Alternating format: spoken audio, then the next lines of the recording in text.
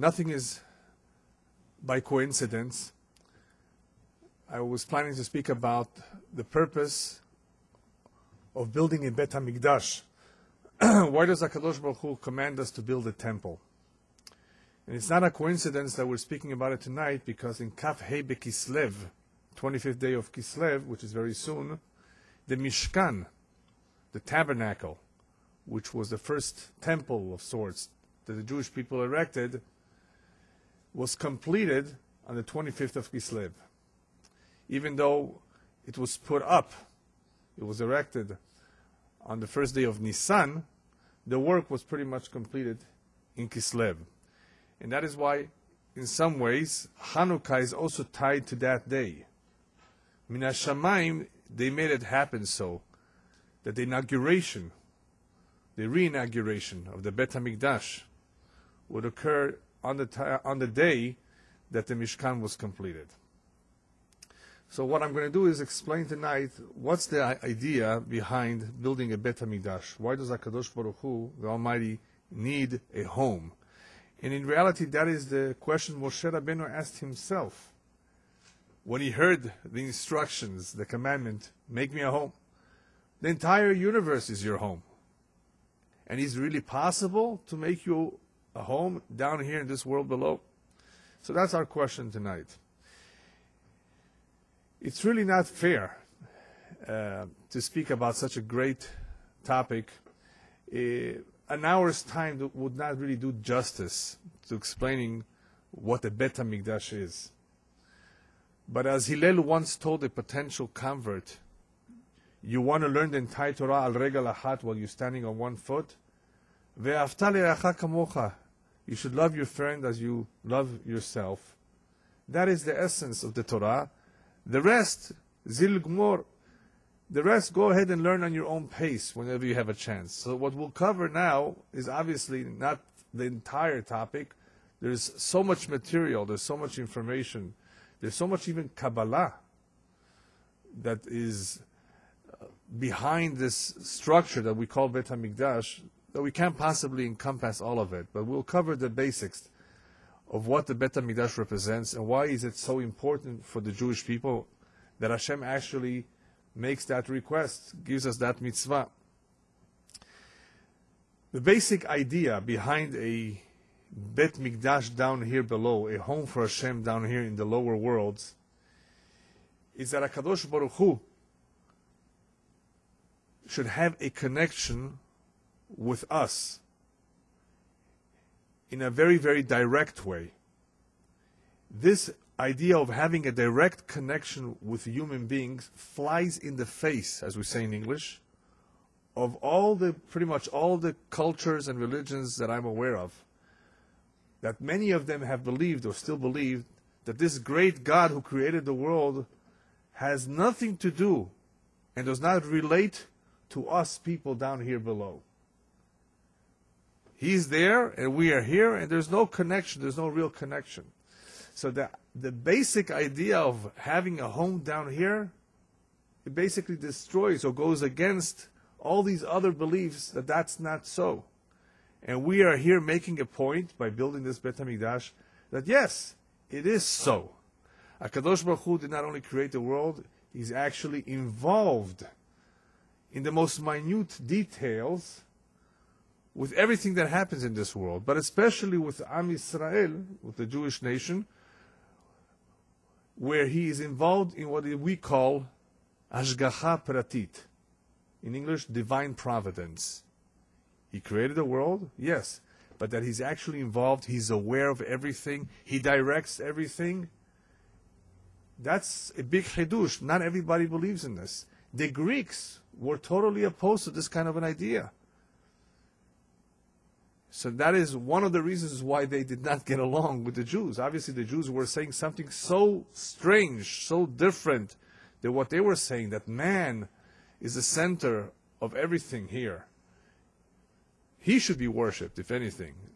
And here we're saying, no, Hashem is everywhere. Hashem is down here below as well. And not only is He here below, He actually wants to be. He wants to make a connection with us at all times. And that is the meaning of what the Torah says. Vasuli Mikdash, build for me a Mikdash. But when it comes to residing in the Mikdash, it says Veshachanti betocham.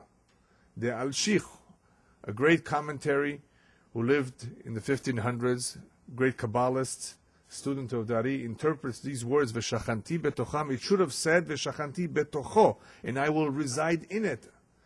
I will reside in you, meaning that the Ikar HaMikdash, the main temple, is not a structure of stones. Is I want to reside in you, within you. I want that connection to be with you, really you. Not a building, not any structure. So here we're putting up a structure, we're building a home for Hashem, but ultimately the real connection is what Hashem wants. It's with us, not with the building. Therefore, make for me a mikdash v'shachanti betocham. I want to be in the heart of every single Jew. So what that means is that every Jew needs, on his own, to make of himself a mikdash. Every Jew needs to make of his home a mikdash too. And the various kelim, as we will see soon, the various items that we had in the temple also exists in one home too, are supposed to exist. And the service that we had in the Beit HaMikdash similarly is a service that we have to have in our own home. So let's begin to explain a little bit what the word Mikdash means. The Torah calls this Mikdash a Mishkan, but it's also called a Mikdash. What do the words mean? Mishkan comes from the word shochen, to reside. Hashem therefore calls this place a Mishkan because He can reside in it. We call it Mikdash because it is through our actions shanachnu mekachim oto, that we elevate it, that we make it holy, we sanctify it. Bet Mikdash, therefore, means what? The house, the structure of that which we have sanctified. That place, that location, that home, or ourselves, of course. What exactly are we elevating? What is the word Kedusha? Kedusha means to make a connection with He that is holy. HaKadosh Baruch Hu Kadosh, and He wants us to be like Him. He wants us to connect with Him. And by doing certain ma'asim, certain mitzvot, we're able to make this connection and elevate ourselves, which means what? What does it mean to elevate? It means to get closer to Him. That's the simple meaning of Kedusha. When a human being is Kadosh, he's holy, it means he has elevated himself to a point of becoming closer to God. And that's a very, very important point for the following reason. People can easily make the mistake that Kedusha means spirituality. There's a lot of people meditating right now, as we speak, in the Himalayas. Yoga, etc., all kinds of things, trying to elevate themselves too. Do they elevate themselves? They become more spiritual. I don't disagree with that. Yes, they can become more spiritual at the expense of what? At the expense, of course, of making the physical body unimportant, right? By depriving that physical body of food, of drink, of sleep, of speech, you actually become more spiritual. Fine. That's not the idea of what the Torah wants us to do. A big difference between Judaism and other religions is Judaism tells us the body is special too. It depends how you use it. You can elevate that body too. You can sanctify the body too. You can make the body a holy body, a vessel, a mikdash for Hashem. Don't deprive it. Don't kill it. Get married. Yes, get married. Have a wife. Love a woman, your wife. Right? Marry. Have kids. Make this connection in the physical world, but do it in a holy way. Just do it in a holy way. And you have taken the body, the physical body, this physical world, and you have elevated it. And that's, of course, something that's not very understood by other religions. But Judaism very much puts an emphasis on this idea called Kedusha, that the human being is capable of because of his neshama, but it has to be done in a certain way, and the Torah prescribes to us what that way is. On our own, we wouldn't know what to do. Look what all these other people are doing on their own. They're not really doing the right thing. They're not necessarily making that strong connection that we're talking about. They're becoming spiritual, perhaps. But what do we want to do? It's not just to become spiritual. We want to make a connection. And to make a connection with Hashem, we need to elevate ourselves. We need to sanctify our deeds. And we need to do it according to His instructions, because He tells us how to do it. On our own, we don't know how to do it. So this Kedusha is a connection with Him who is holy. It's not just being spiritual. Why does this need to come about through a Mikdash or a Mishkan? When HaKadosh Baruch Hu created the world, if you look at Parashat Bereshit, and we say it every Friday night when you say the Kiddush, V'cholu hashamayim v'aretz v'chol tzevaam, when HaKadosh Baruch Hu completed His work in creating the world, it says that He rested, Mikol melachto asher bara Elokim la'asot, that He created to do. To do? That He created, that was done. What do you mean to do? To do, la'asot, implies that there's something left that's not complete. It says la'asot. It should have said, Mikol melachto asher bara Elokim asher asa, that He did. No, la'asot. La'asot implies there's something left undone. And the Midrash says yes. Up until Shlomo HaMelech completed the Bet HaMikdash, the world was incomplete.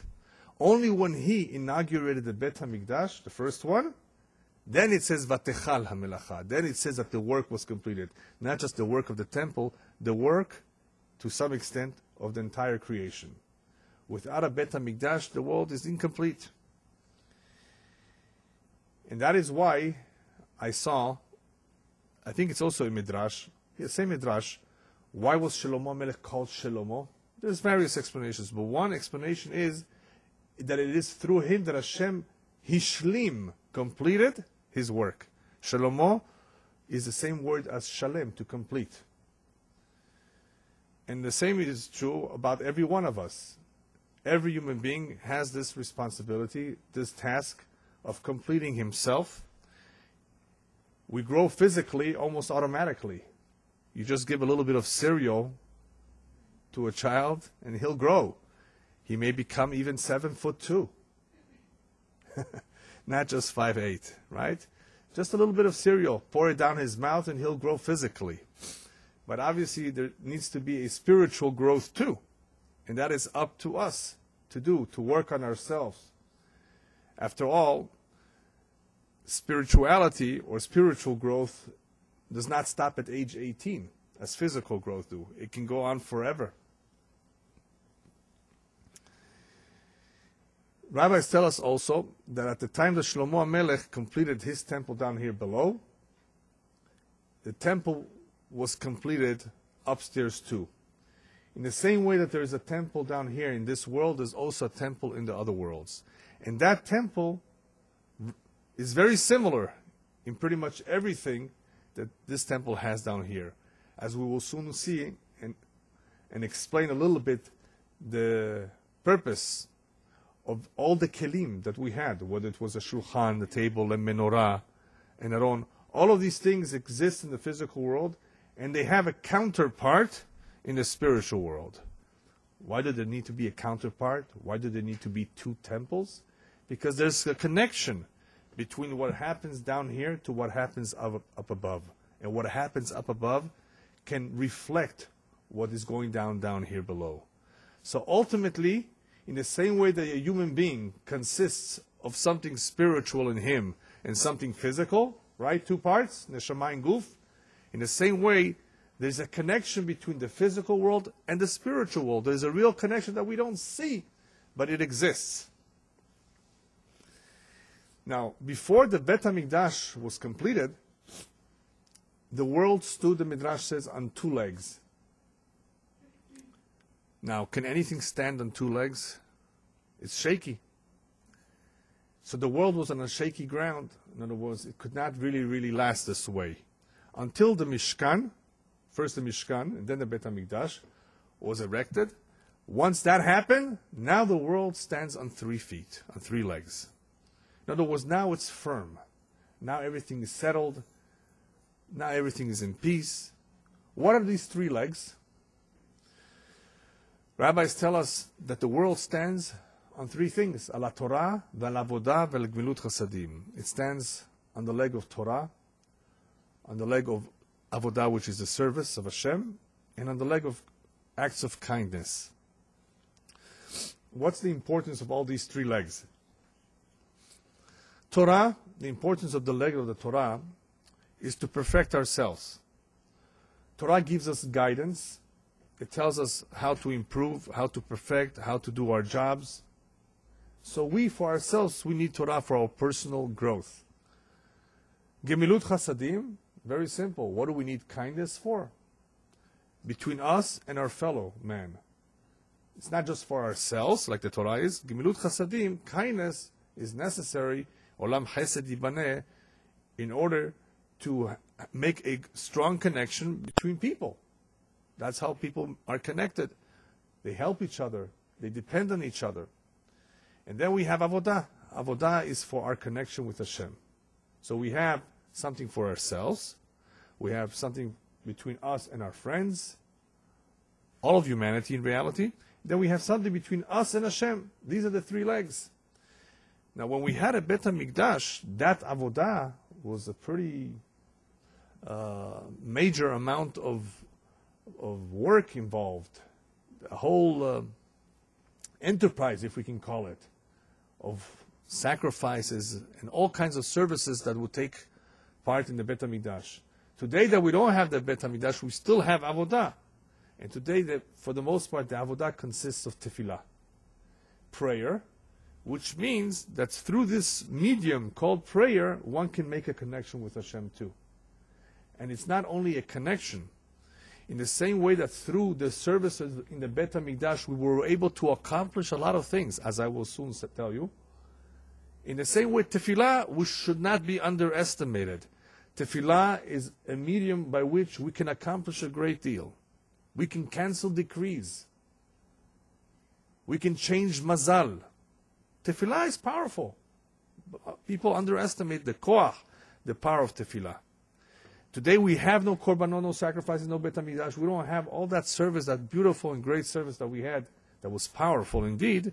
But we have something, I don't want to call it close, but something that's similar, that can have a similar effect on us in building at least that connection with Hashem.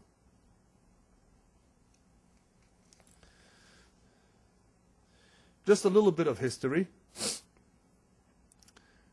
We spoke about Mishkan and Mikdash. The Mishkan, as it started out, lasted for 39 years in the desert. Am Yisrael was in the desert for 40 years. And after the first year, they started building the Mishkan. And they had it until they entered Eretz Yisrael. So how many years? 39. So we have the Mishkan in Eretz Yisrael as a temporary Mikdash, because it's moving, for 39 years. Am Yisrael enters Eretz Yisrael, fights for 7 years, divides the land for an additional 7 years, a total of 14 years, during which this time the Mishkan is in a place called Gilgal. Okay, Mishkan in Gilgal. Then the Mishkan was in Shiloh for 369 years. That was already a partial structure made out of stone, Mishkan Avanim, at least the walls. And the last 2 locations where the Mishkan stood, some sort of Mishkan, was in Nov and in Giv'on, a total of 57 years. Altogether, we should have approximately 440 years of Mishkan, of a temporary abode, if we can call it that, for Hashem. When is the Bet HaMikdash, the first one, finally built? In the year 2928. Took 7 years. Shlomo Melech was the main engineer and contractor. even though David HaMelech was the architect in a sense. Hashem gave those instructions for David HaMelech, for Shlomo HaMelech to eventually build. And he did so. Unfortunately, that temple, as well as the second temple that was built later on when Am Yisrael came back from Galut Bavel, from Babylonia, were both destroyed. The first one lasting 410 years, the second one lasting 420 years. The first one being destroyed in the year 3338 from creation. The second one being built in the year 3408, approximately. I mean, it took a little while for it to be built. And lasting till the year 3828. And now, of course, all of us are waiting for the building of the third temple. One thing about the third temple is that it will never be destroyed. It will be forever, eternal, lasting, because it will be built not by the hands of man, but by Hashem himself. Even though our tradition says that Mashiach is the one that builds it, the Zohar says that there is a Mikdash that comes down from above too, upon the Mikdash that Mashiach prepares. And this Mikdash will begin to take shape before Kibbutz Galuyot is completed. Kibbutz Galuyot is the ingathering of the diaspora. Jews are already there. Over 6 million right now as we're speaking in Israel. For the first time in the history of the diaspora of Edom. Right? We're almost 2,000 years out of Israel. And for the first time in the history, there are more Jews in Israel than anywhere else in the world, any other country in the world. So that's good news. But the Kibbutz Galuyot is not complete yet. Many of us are still here. B'ezrat Hashem will be there very, very soon. But in the meantime, there are still Jews all over the world. The Binyan Bet HaMikdash, which is one of the stages of the Messianic era, occurs before Kibbutz Galuyot is complete. So not everybody will be there by the time the Bet HaMikdash is built up. Right? We have various stages. Right? We have Kibbutz Galuyot, we have the building of Bet HaMikdash, we have Tchiyat HaMetim, when the dead will rise. Various stages that will take a number of years till everybody gets there, till the whole land is developed, it's built up. Right now, where are we holding? We're holding just about almost 61 years since the Jews got Israel back into their hands from the British. Right? But not everything is exactly the way it should be, unfortunately. Soon it will be. That's why we're waiting for Mashiach. But anyway, this Bet HaMikdash will be very, very different because it will be built through the hands of Hashem. In other words, Hashem will be involved in that building, as opposed to the first ones that were built by man. Because they were built by man, they could easily be destroyed, especially if man does not behave himself. He himself does not have a Mishkan. He himself does not make of himself a Mikdash. So therefore the structure accomplishes nothing. And Hashem has to vacate the premises, unfortunately. The location of this Bet HaMikdash is in a special place in Har HaMoriah in Yerushalayim. Why? So we've been speaking about the ultimate idea that the Bet HaMikdash represents, a connection between us and HaKadosh Baruch Hu, a holy connection, therefore a holy structure, which needs to be in a very special place too. Isn't it going to be the same place as the first two? Of course, yeah. Everything will be in the same place. But what's so significant about the location? Why not in Hollywood? Right? Yeah. That's where all the stars are. Yeah. But if you look at everything in Judaism, you will see that there is a favorite in everything. There is a favorite land. Eretz Israel is holier than all other lands. Hashem chose Eretz Israel. There is the Jewish people that Hashem chose, not necessarily because we're better, like some people make a mistake, oh, you think yourself you're better? No, not because we're better. Hashem chose us because we had certain qualities that He was looking for. You know, if you ask somebody to do something for you, you hope he's reliable, right? And He basically chose us because we were the most reliable in a sense, even though we did not always do the job right, we failed many times. But Baruch Hashem, until today, there are still Jews who are practicing Judaism. So HaKadosh Baruch Hu was not wrong in his choice. Not everybody succeeded, but the nation as a whole succeeded in carrying us. So he chose the Jews. He chose Eretz Israel. He chose Kohanim from amongst the Jews to do a certain important job. And from those who are non-Kohanim, he also chose and made holy the Bechor, the firstborn. Right? And in the same way, he chose Yerushalayim too, and he chose Har HaMoriah, that particular location, for reasons that only Hashem knows, that is a special location. Yeah, we spoke about that. Yeah. And that particular location is called Machon LeShiftecha. That is the residing place of Hashem. That is his address. Where if we want to speak to him, we go there. And if we're not there, we face there. That's the location.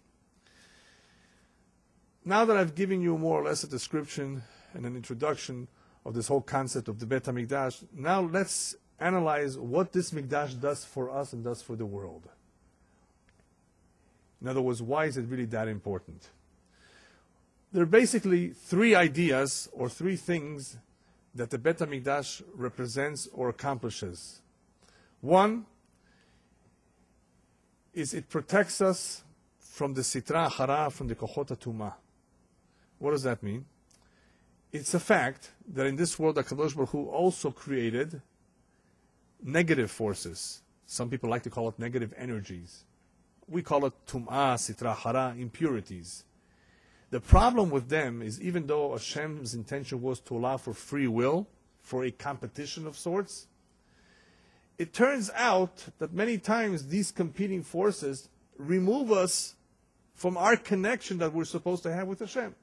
They compete.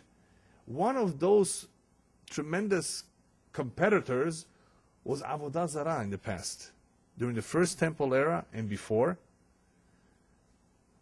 And a little bit after, this Avodah Zarah business was a tremendous danger. Many good people, Jews, who wore tefillin and tzitzit, worshipped idols. And we cannot understand that because today there's no Yetzer Hara for idolatry. And all the paganism you have is just traditional. They don't really believe in this stuff that much. They don't even understand what it is. But once upon a time, it really had a koach meshicha. It drew. It was like a magnet, because it really had a koach. It does have power. Witchcraft has power that draws from that, from the tumah. So the Bet HaMikdash, being a location where all the Kedusha is concentrated in, would have the power, through the service done there, of course, to block away that Tumah, to not allow it to interfere with our service to Hashem. We needed that particular location. We needed a particular spot where we can do what we need to do without being interfered, without having anything outside bother us. And there's unfortunately too many negative forces out there that is their job, to disturb, to interfere, to misguide us, everything with the intention of driving us away from the service of Hashem. And it has different forms and shapes, this force, depending on the generation where one lives.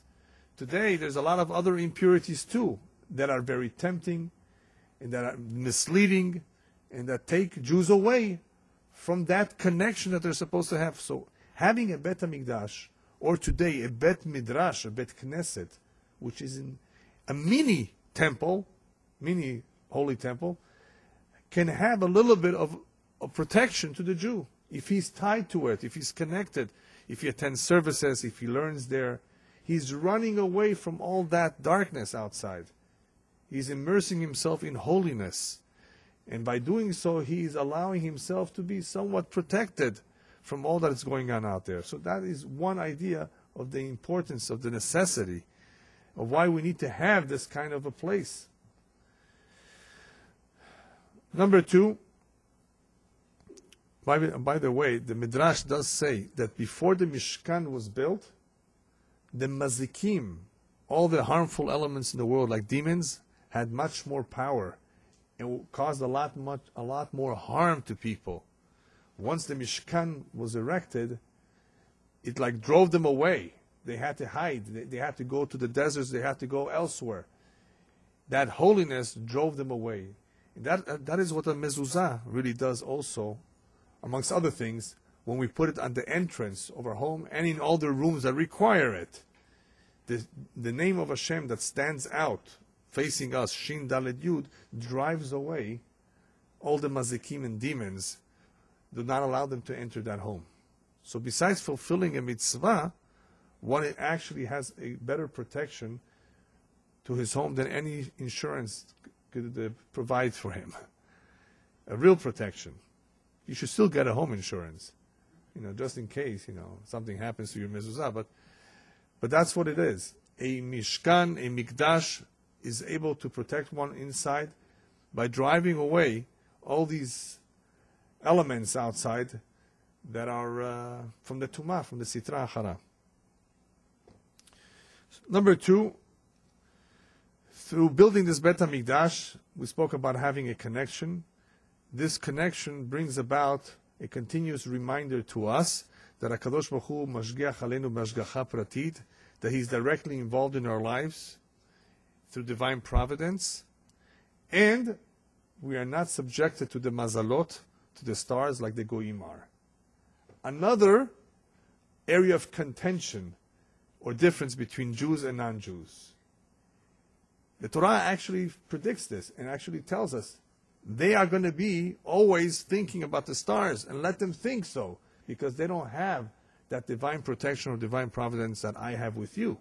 That relationship that I have with you, they don't have. So let them look at the stars. Let them read their horoscopes every day in the LA Times, if they choose to.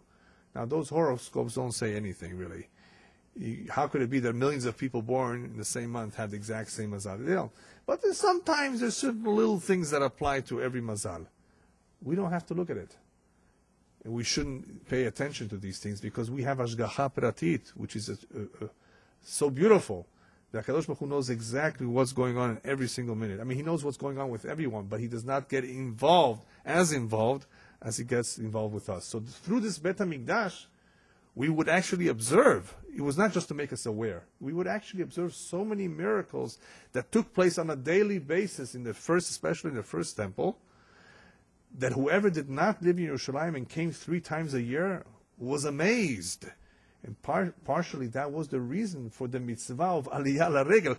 Go to Jerusalem, to the Bet HaMikdash 3 times a year. You live in Tveria, and all day long all you do is cultivate your fields and milk your cows and collect the eggs of your chickens, right? I mean, there was no industry back then. It was an agricultural society. People worked hard. They woke up early in the morning, and at night they went to sleep early. You know why? Because there was no TV, right? There were no movies. There were no lights. People went to sleep early.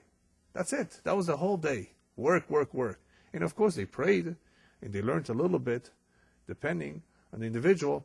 3 times a year to come and see this Bet HaMikdash, you know what it meant?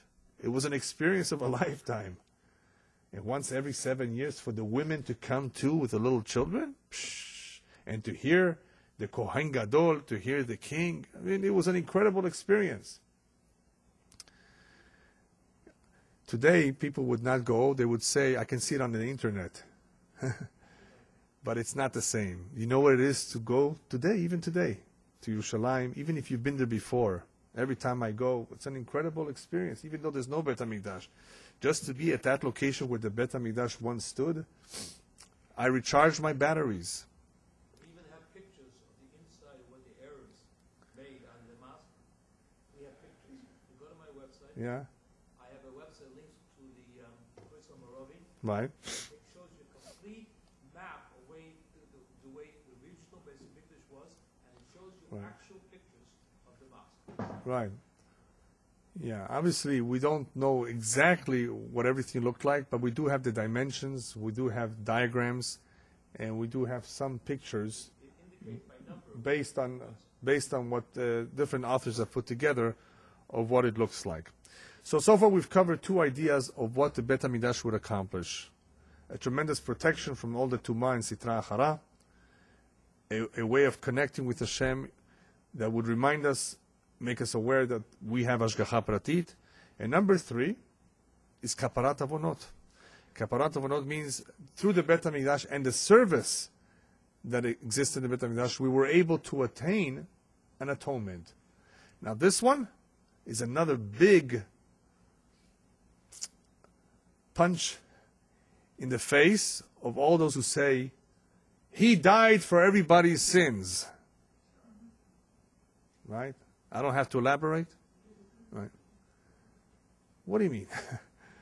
We're not going to speak about that subject now, but this is exact opposite. No, it is each and everyone's responsibility.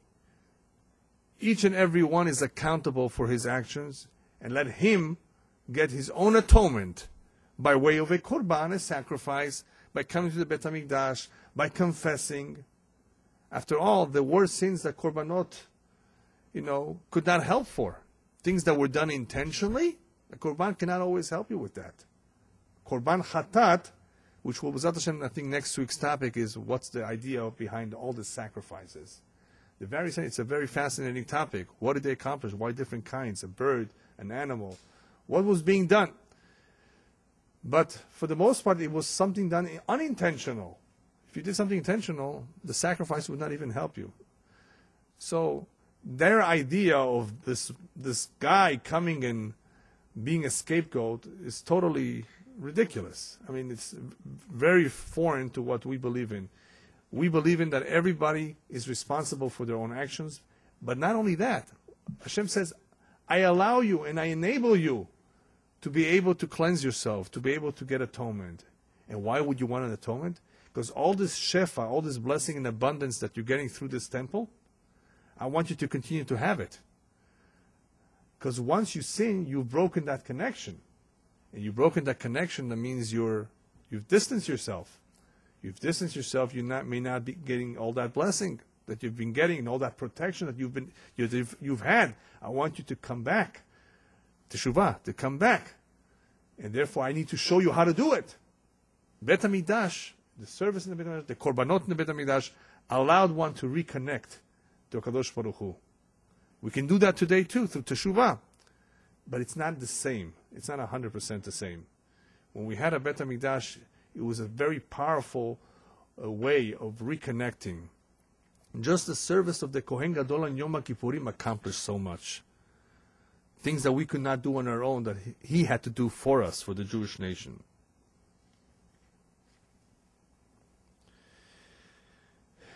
As far as the building of the Bet HaMikdash, it was also very special. If you read the description of how the first one was built, you will find that it is very similar to how a mizbeach, an altar, should be built, that the Torah talks about. Lo tanif alav barzel. Do not raise on it metal. The first Bet HaMikdash, all of it, was built without the use of metal. No hammers, no forklifts, nothing. Because metal does what? Cuts short a person's life. Knives, guns, swords, right?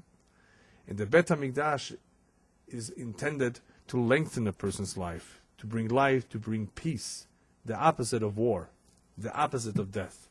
So this whole Bet HaMikdash, the structure of it, was also built in a very specific way. And also contained various kelim, various things that through their service we were able to achieve something. So a quick list of some of those more famous kelim. We had the shulchan and the lechem apanim, the 12 breads on a special table. It was a service that was meant for us to connect to Hashem, who is the mashpia umechalkel.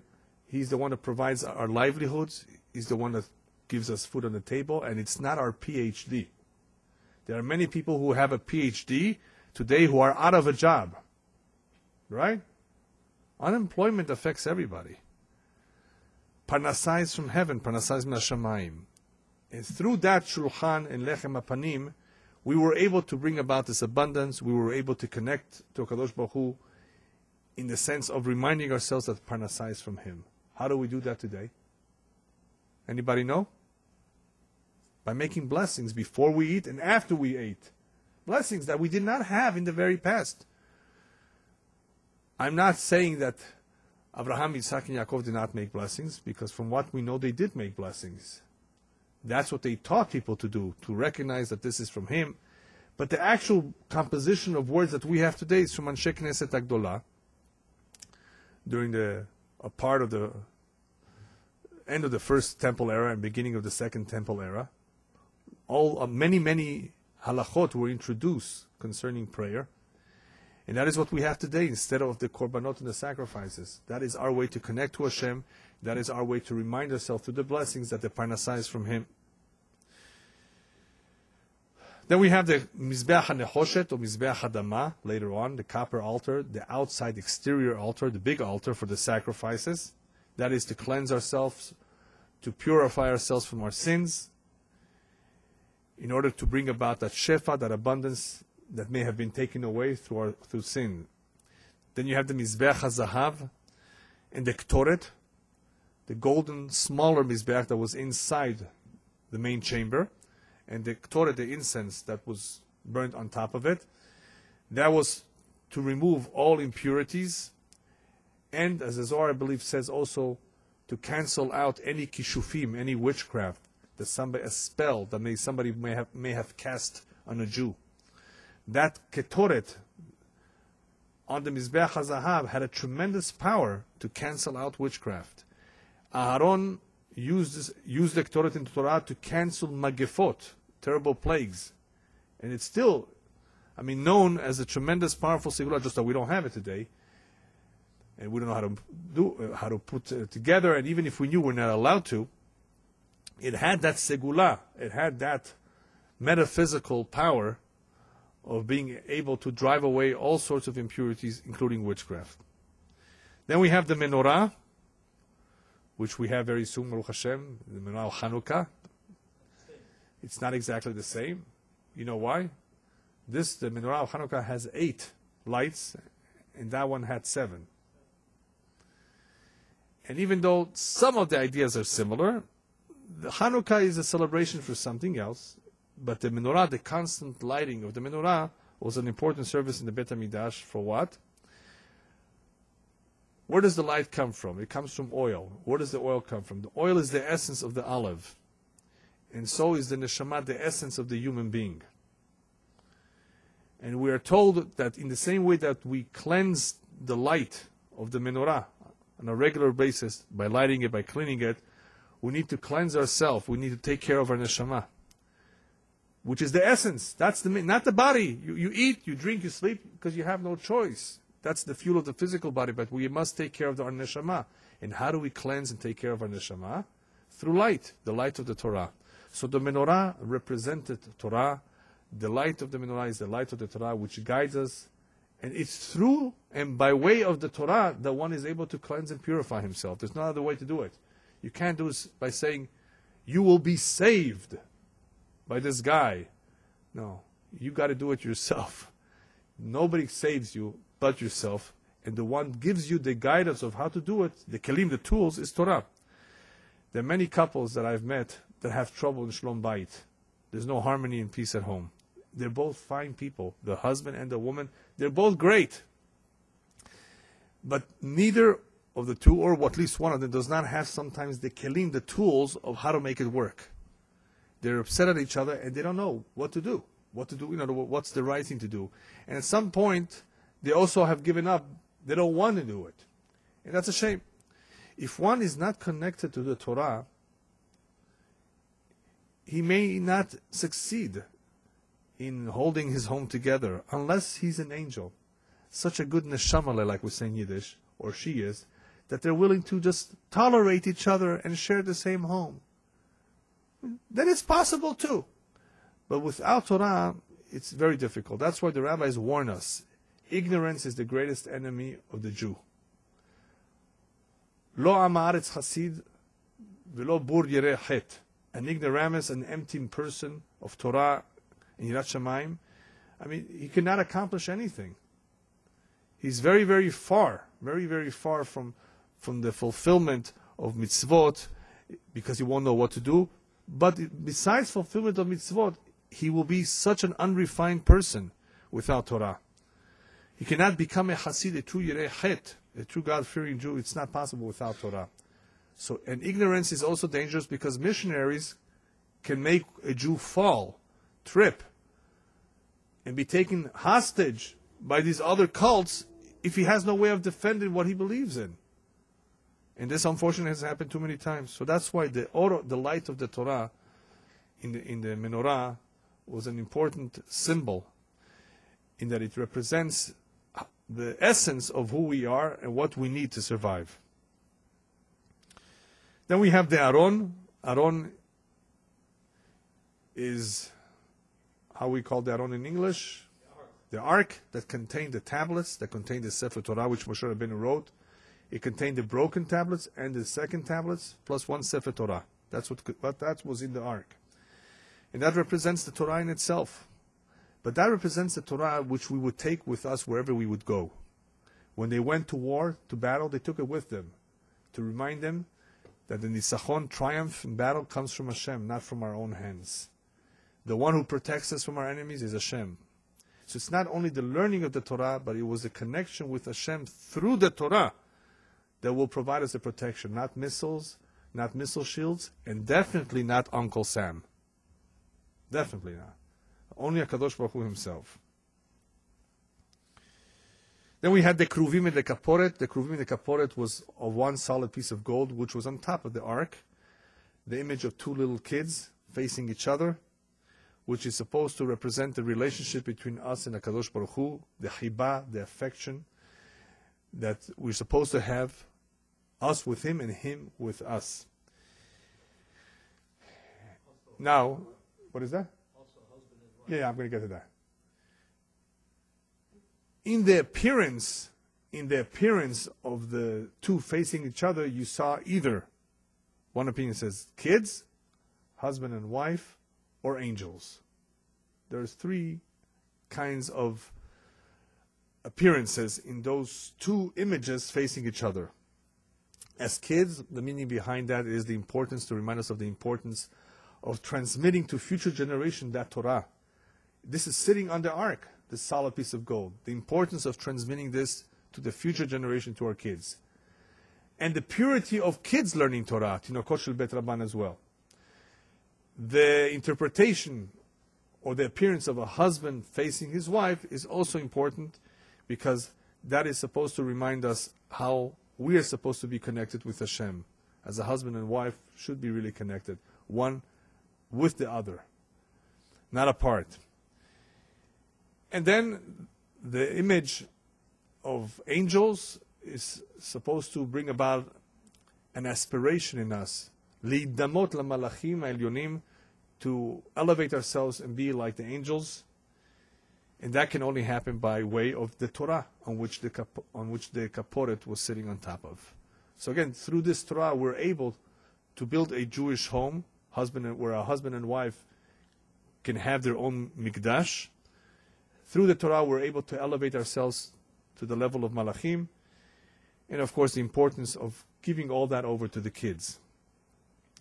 There were various ways that through this Bet HaMikdash, Am Yisrael was able to tell if Hashem is pleased with us or not. How could one tell? I gave a lecture many years ago of how one can tell in general terms by seeing if there is a rain or a lack of rain in Israel. If we have to defend ourselves from our enemies constantly, and if the economy is not doing too well. These are three important areas that one can tell if they're not doing well, he's not happy with us. But during the time that we had a Bet HaMikdash, you could actually see it in the following way. Through the Kruvim were those two angelic or kids images that were facing each other. If they were not facing exactly each other, but they were a little bit apart on the side, moved away, that was not a good sign. You can also sense it from the hands of the Kohanim. When they would bless us, if they would feel heavy, Hashem was not pleased with us. You can also see it from the incense on the Ketoret. If everything was great, that smoke of the incense rose like a straight pillar. if things were not right, it would sway. On the Mizbeach outside, if things were doing well, the flame of the fire of the Korbanot would appear or take on sometimes the image of a lion. Oy vavoy chas v'shalom, if things were not right, it would sometimes appear like a dog. So from that you could see a lot of things. This is especially true in the first temple. Also, there was another sign that the badim, the poles from the Aron, from the ark, how they stuck out through the parochet, through the curtain. You were able to tell that. It was as though there was a connection between Hashem and us, like a husband and wife. Through the Nera Maravi, the main central light of the menorah, called Nera Maravi, Shelo Kaba, that would never extinguish if our relations with Hashem was strong. And there's another indicator, if Chas v'Shalom smoke would come out from between the keruvim, between those two figures, it was also not a good sign. There were various ways that one can tell where we stood in our relationship with Hashem. The Midrash says something incredible. If the Goyim only knew what this place does for them, what it means for the world, this Bet HaMikdash, they would never have destroyed it. On the contrary, they would have protected, they would have sent guards not to touch it.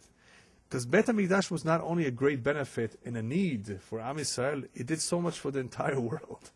Had they only known. The Zionist wanted the base of Mikdash to be destroyed. Even though Hashem sent them to destroy the base of Mikdash. Yeah, obviously, but when things were falling apart on a spiritual level down here below, when people were destroying their own Mikdash, which is the main Mikdash, the internal one, obviously there was no need for this Mikdash. The connection is gone, it disappears. And that is the way Hashem lets us know that we're not okay. But it's in the worst case possible. It's the last resort. And that is why the Gemara says too, that every generation where the Bet HaMikdash is not rebuilt, it is as though it destroyed it because we still have the same sin or the same problems and weaknesses that existed back then. This Mikdash of ours is not built up yet. Nevertheless, the good news is, even though the Bet HaMikdash is not there, Lo zaza Shekhinah mikotel HaMaravi, the Shekhinah never departed the western wall of the Bet HaMikdash. So it's still there. In the Kotel HaMaravi, according to our tradition, the Shekhinah is still there. Just like to finish with talking just a little bit about this Beit Shlishi that all of us are anticipating, the third temple. This third temple is of course going to be a very, very special temple. As I mentioned earlier, it will be built by Hashem, at least part of it will be. It will be indestructible. And when it is built, all the services will return as they were in the past. But what will happen at that point when it is rebuilt is the fulfillment of a prophecy that all of us are waiting for. Bila amavet lanetzach. The prophet says there will be a point in time before the year 6000, after Mashiach has arrived, some point in time when there will no longer be death. There will be Tchiyat HaMetim, the dead will rise, but people will stop dying. What does that have to do with anything? Now, even though that whole scenario of Bila Mavet Lanetzach, where death will cease to exist, has to do with Tikkun Chet Adam Arishon, it has to do with repairing of the original sin of Adam. Man was supposed to live for eternity. Even though life will change in some ways when Mashiach comes, it will still be similar to what we know. People will still eat, drink, sleep, and so forth. But we won't have all the troubles that we've had till now, warfare and the like, and famine, also, and illnesses, all the problems that we have, we won't have it. But what's interesting is Bila Hamavet HaNetzach, death will cease to exist. And the reason why that occurs when this Bet HaMikdash is built is because, remember what we said before, the Bet HaMikdash had the power to remove all impurities from around it. This tremendous Bet HaMikdash that will be built by Hashem will remove all the impurities from the entire world altogether, including the impurity that is the source of death, the Malach HaMavet, the Satan. Once that is removed, obviously people will stop dying. That is the connection of that prophecy to the building of the third temple. how will this come about? What needs to happen in order for this to happen? As I said before, we have to prepare our own Mikdash, our own internal Mikdash, because only when we prepare the Mikdash down here below is Hashem prepared to bring down His own Mikdash. There's a very interesting midrash that says like this. Just look at what happened to the Shekhinah throughout history. The Shekhinah started off down here below. It was down here below from the very beginning. Comes along Adam Arishon, and through his sin, he removed it to the first Rakia. Came along Cain and murdered his brother Hevel, and removed the Shekhinah to the second Rakia, the second heaven. Came along Enosh, the generation of Enosh, where they began to worship idols, and removed the Shekhinah to the third Rakia. Came along Dora Mabul, the generation of the Mabul, and removed the Shekhinah to the fourth Rakia, through their sins. Came along the Dor HaPalaga in Bavel, where they built that tower, and removed Hashem to the fifth Rakia. Then came the generation of Sdom ve'Amorah through their terrible sins, removed Hashem to the sixth Rakia. Then came the Pelishtim, that whole generation of Pelishtim that is recorded in the Torah, that also through their sins removed Hashem, removed the Shekhinah to the seventh and highest Rakia. So he's all the way up there now. Who brought him back down little by little? Avraham Avinu brought him down from the seventh back to the sixth. Yitzhak, through the Akedah and his Maasim, brought him from the sixth to the fifth. Yaakov, through his Torah, his learning, brought him from the fifth to the fourth. Then we have Levi, Kehat, Amram, and who's the son of Amram? Moshe. Finally, you see 7? Finally, Moshe is the one that is able, through the building of the Mishkan, to bring back the Shekhinah down here below. So, what can we do? Well, we cannot do what Moshe did exactly, right? But we have the ability to begin to do some of the work. And this is the way it's going to be done. The rabbis tell us Mishkan is called Mishkan Ha'edut. The reason why Mishkan is called also Mishkan Ha'edut is because it gives testimony, Edut meaning testimony, that Hashem resides with us, amongst us. The whole world can see that Hashem is with us. Very nice. In order to do that the Mishkan should be an Edut again, that the Beit HaMikdash should come down and the Beit HaMikdash should be built, that the whole world should see that Hashem is with us, we have to also create in ourselves a Mishkan Edut. That we, in the way we live our life, at home and outside our home, as individuals, give Edut testimony that Hashem is with us, He resides with us. Do you know what it is? Hilul Hashem Chaz v'Shalom, when a Jew desecrates the name of Hashem in his behavior, by being not honest, by being abusive, by just being a bad person, it's terrible. The Shekhinah is driven away from him. Chilul Hashem means halal. There's a vacuum in that particular spot where this man did what he did, this man or woman. So therefore, one has to be very, very careful in what he does if he wants to take part in the rebuilding of the Beit HaMikdash. And this is what the Rabbi of Kotsk had in mind when he entered the Beit HaMikdash one day. And he asked his students, does anybody here know, can anybody tell me where Hashem is? They said, Rabbi, what kind of a question is that? Maleh kol haaretz kevodo. It says so. Hashem is everywhere. No, he says Hashem is only there where you let Him in.